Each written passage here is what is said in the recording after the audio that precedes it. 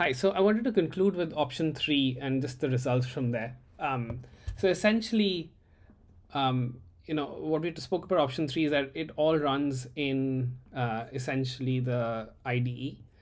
So we are watching code, and as the code changes, we generate embeddings. And this embeddings are generated by using a transformer model within the IDE in JavaScript.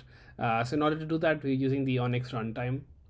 And then once that's done, we would store it in a custom in-memory store and look up that store while querying. So essentially, when the customer types, give me a logging framework, we search that in Voy, get the results back, and then send it to AI Gateway for the actual chat, right? So I wanted to quickly show you what that could look like. So the first thing I did was I took an existing model. So I couldn't make it work with the original model that I had for code embeddings because that was not supported. So although it's a PyTorch model, for some reason it wasn't getting converted. But I used this other sentence model called bird-based multilingual case. And I was able to use that and convert that effectively to, actually, instead of that one, I actually used a different model called this one, flag sentence embeddings, which is basically a code search.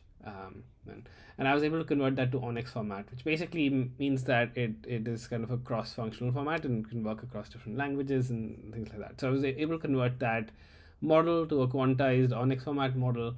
And then once that's in there, I was, essentially, I'm then able to call that from JavaScript. So let me just show you the JavaScript code. It's quite simple in the sense all I'm doing is really reading the files from the directory, using tree setter to parse all the symbols from them. So I extract all the functions and classes and things like that. And then I just generate embeddings. And this embeddings are generated within JavaScript itself. And the way that I'm doing that is I'm using transformer.js, importing that particular model, the code search model that I spoke about, generating embeddings for that, getting the tensor back, and then just responding with that.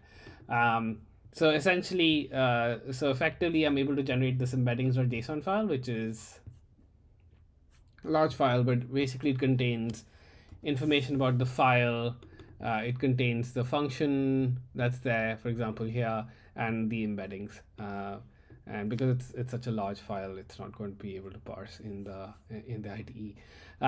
But that's basically it. And then once that embeddings.json is generated, you can see that once that embeddings.json is embedded, I'm able to use Voy and search. So Voy is an in-memory embedding store. So it essentially lets you, it's an in-memory vector store, lets you store and search for vectors. And able to use Voy to actually store those vectors and then just search for them. So the results of that I'll show you is here, where I loaded the downloaded the embedding store, loaded the vectors in, and then searched. Now it could be because of the vector, the model I used for embeddings wasn't as good as the previous one, and therefore it obviously it obviously did not get me the best results as compared to last time, where it is able to correctly identify for this repository that Zap is the logging example. Here it's got some kind of vague examples that it's picked up. But I think that's mainly due to the model. So I don't think that should factor into our results here. But essentially, it does take. So I did try to embed a huge repository, and so this is all in JavaScript. And if you roughly see, the one I did was the GitLab K8s agent directory, and what you'll see is that it takes roughly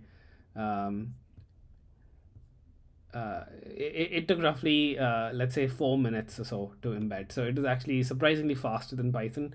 In this case, maybe because it's a different model. And it took 4 minutes to generate the embeddings. Now, as Mikola has correctly stated, like this wouldn't be very helpful for chat in the on the web, really in the app, because it'll take 4 minutes to generate the embeddings for a particular repository, and that's probably too long. And so instead, it's probably best to pre-create the embeddings within GitLab somewhere, and then store them so that we can access them and download them and access them later. So, but this will work for if you were to implement this for on Web IDE, or even on or even on the the desktop extension. Thank you.